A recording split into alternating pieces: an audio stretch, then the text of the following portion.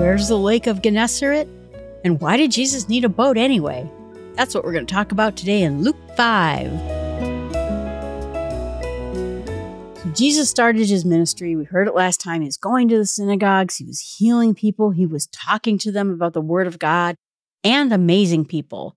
I wonder sometimes if that amazing wasn't like the good kind of amazing.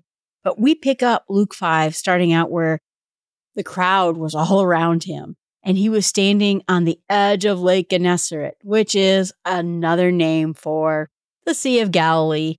We have many names for many places. And it was even called the Sea of Tiberias. Tiberius is the new emperor of Rome right now. So we just keep naming the same things over again. It's still the Sea of Galilee. And it says that he was by the edge and the crowd was about him. I mean, you're healing people and making the blind see and tossing out demons. Of course, people are going to crowd around you because that's exciting stuff. And fishermen had gone out with them, into the sea and were washing their nets. So it's like the end of the day. And so you're going to take all the things that you have and make sure that they're cared for, wash the nets, fold them up nicely, do all the nice things. So it's the end of the fishing day. He got into one of the boats, which was Peter's boat, and asked Peter if he could put out into the sea a little bit away from the land. And this was a method so people could hear him, right? So if he could go out, the people could crowd around on the edge of the sea, and he could talk to many people without him getting squished and then his sandals getting all wet from getting squished into the sea. And so he sat down and taught people from the boat. And when he stopped speaking, he said to Simon, again, because we're calling him Simon, go ahead and put down your nets again. And Simon's like, I just washed these nets. They're all folded up nicely. We have worked all day and we didn't get anything anyway. And we are done with our day. But he says, oh, because you said so, I'm going to put the nets down again. And so then they got a large number of fish, so much that it was breaking their net. That's a lot of fish because they were prepared to be, because this was their job, fishermen. So they were going to get a lot of them. And so the boat was filled with fish and began to sink. And when Peter saw this, Simon Peter, and Peter bows down to him and says, leave me, I'm a sinful man. Oh Lord. I mean, he knew this was God. And they were astonished because the catch of the fish was so large. Also there, because they were also fishermen, were the son of James and John, the son of Zebedee, who were also partners with Simon. So now we got the full picture. It wasn't just two groups of two fishermen that we saw, Andrew and Peter, and then James and John. They all worked together in partners. And so they were all there together. And Jesus said to Simon, Peter, don't be afraid. From now on, you're going to be catching men. Then Matthew, it said the fisher of men. And they brought in their boats and left everything and followed him. I mean, this is amazing. We talked a little bit in Matthew about how it mentions that there were some there that were his disciples. Someone brought out the interesting point that Simon says, Master, we toiled all night. We have been fishing all night. And that Luke very frequently is going to bring up the word teacher, master, when it comes to his disciples and his apostles and the relationship with Jesus.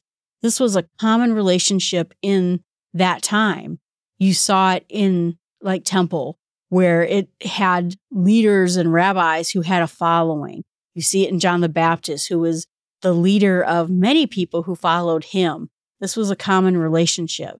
So by calling him teacher or master, it is saying, I'm bound to you. I am your student. Teach me what you know. And Luke points this out all the time. And what's nice too, I think, about this story is it gives a little bit more breadth into how his first four apostles come to him. We get a little bit more of the story, a little bit more of the picture. And so we know, I guess, in a sense, that Luke is gathering more than just Mark. Mark's explanation was very simple, was very plain. We didn't hear any details about it. So we know that he is talking to many people about what had happened. Jesus used Simon's boat also as a tool for himself. Someone in the commentaries was bringing out that whatever it is you have, if you have a microphone, God is going to use that microphone. If you have a keyboard and a computer, God's going to use that computer and a keyboard. If you're a musician, he's going to use your voice. If, whatever it is you have, in this case, Simon had a boat. God was going to use that boat for his good. And he was going to talk in a way that people around would understand him. Whatever you have, God will use when you give it to God to be used. That if we let God into our work, into our occupations, just like Peter let Jesus in to his fishing, we're going to gain so much more. We're going to have so much more fruit from our work because we let Jesus into it. It's very nice. Man was full of leprosy. Luke was a doctor, and so he knew about leprosy, but it's not quite the way we understand diseases. When you see someone at that time with a skin illness, it was all called leprosy. They said that somewhere between 3 and 15 diseases were leprosy.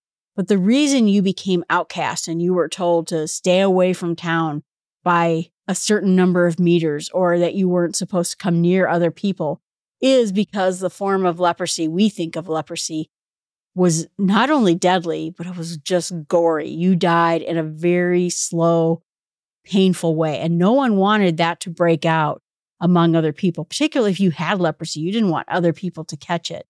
So man had leprosy, and he asked Jesus, if it's in your will you clean me? A lot of times people confounded illness with sin. And I think the temple structure, the synagogue structure, didn't divert away from that. We hear that too, right? There's even like health and wealth ministers out there who will say, you got sick because your faith wasn't good enough. People will do that to other people. And so they probably have told him his whole life, you are unclean. He was unclean from a health point of view, from a safety point of view. He says, reach out your hand. And Jesus reached out his hand and touched him, and he was healed. The leprosy was gone from him. And he says, go show yourself to the priest and make an offering for your cleansing as Moses commanded. I said this the last time too.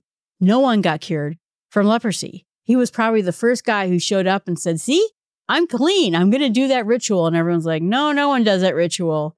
But he was that first guy. And it says that the reports went out. We know that that guy was told not to say anything, but he couldn't help in his joy to say something. And so again, Jesus went off to pray in a desolate place. Luke emphasizes Jesus and prayer, that he removes himself from areas so that he can be alone and pray. Jesus is teaching us how to live our lives, but as a human being, in a mortal sense, prayer is important for Jesus as well. Guy was paralyzed, and the Pharisees and the teachers were all there, and they were in a town, because it said that everyone was coming from all the areas of Galilee, the Judea, the southern kingdom, Jerusalem, and people were coming to see him because now the word is getting out, and everyone's like, what's going on here? So they are all standing around watching Jesus, and there was a man who was paralyzed, and because they couldn't bring this person in, I think Matthew didn't give very much detail. Mark gave a little bit more detail. But what they did is they went through the tiles in the ceiling and lowered him down. Probably not destructive. The roof was probably meant to come apart. And so they lowered the man, and he says, you know what? Your sins are forgiven.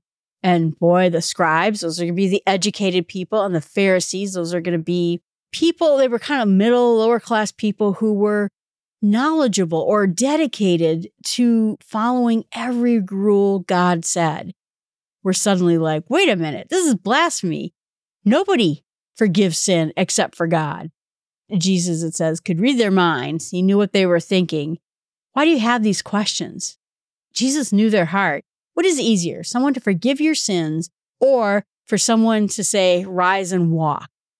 I'm doing the harder thing. I'm forgiving this man's sin because the Son of Man has authority to forgive sins. And then he said to the paralyzed guy, get up, take your mat or your bed. They brought the whole bed and go home. And immediately he left. And then it says that they were amazed and praising God. And they were all just, it said, seized with amazement. And they glorified God, saying with awe, we have seen extraordinary things today. Or I was watching The Chosen, and one of the people there said, this is the second most amazing thing I've seen today. That's kind of funny, because when you're with Jesus, you're going to see amazing things all day long. Jesus goes up to a tax collector named Levi, our friend Matthew, sitting at the booth, and said, "Follow me." He left everything and followed him. Again, this area of Capernaum, he would have been in that area, is not that big. So Levi would have seen and heard of Jesus being talked about, maybe even saw him himself.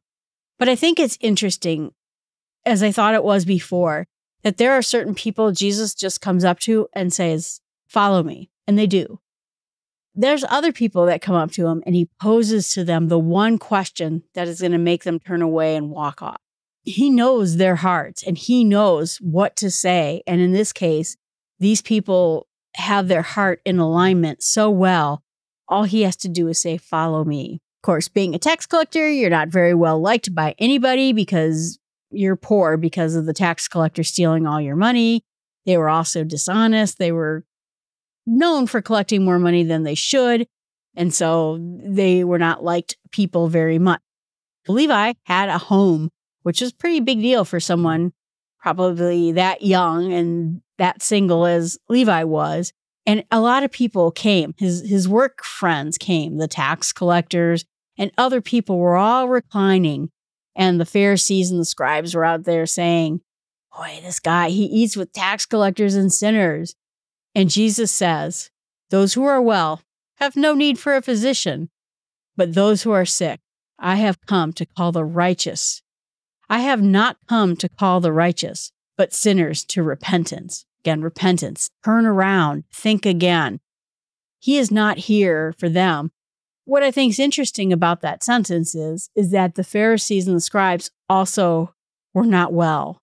He's not saying, "You're healthy, they are sick, they need help, you don't." He is saying, "I came here for everybody. Everybody who needs help," which is everybody. I've come there for him. And uses, again, that doctor analogy. I think Luke would have liked that doctor analogy. He would understand it. It would have been scandalous, certainly, to hang out with people who were such lowlives as tax collectors. But Jesus didn't care about what other people thought. And Jesus cared about coming for the sick. So at the same time, there were disciples, it said, of John.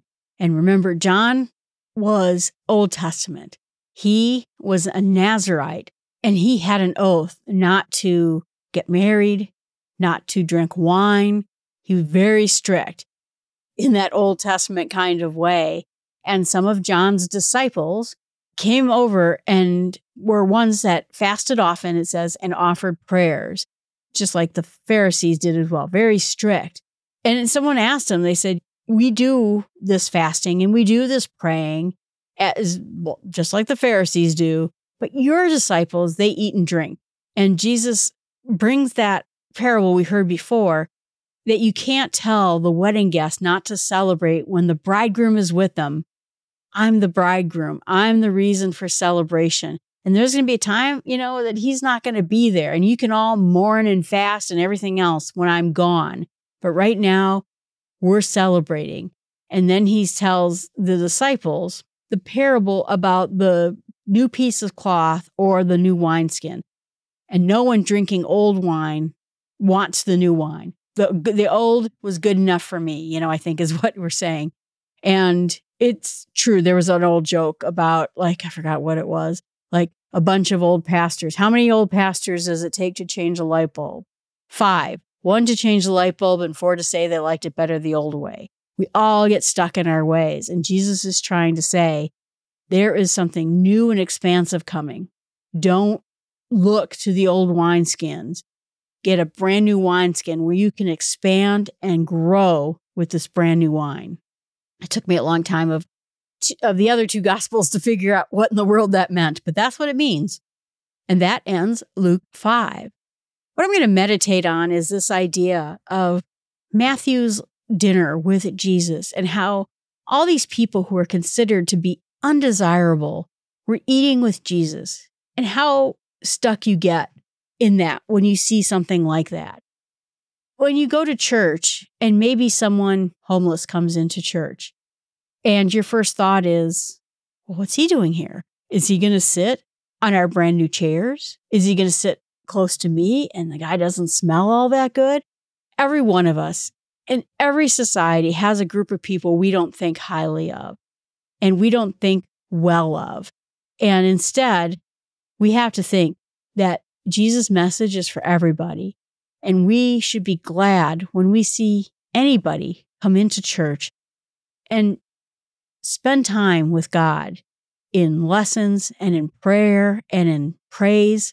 It's easy enough, I think, to end up like the Pharisees, wondering, why are those people hanging out with Jesus? They're the worst.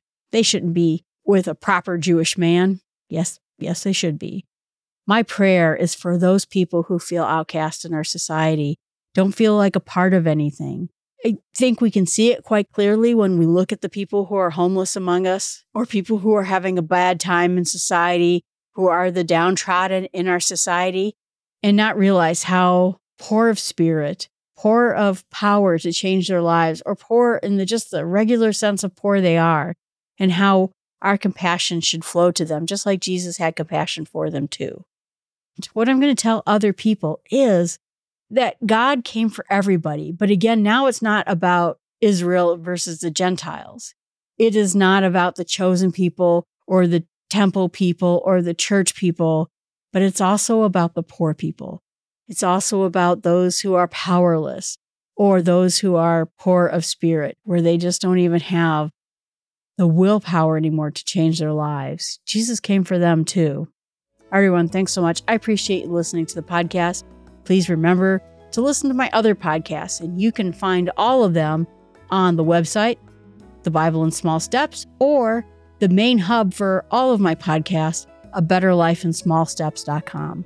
All the links are in the show notes. Thank you so much.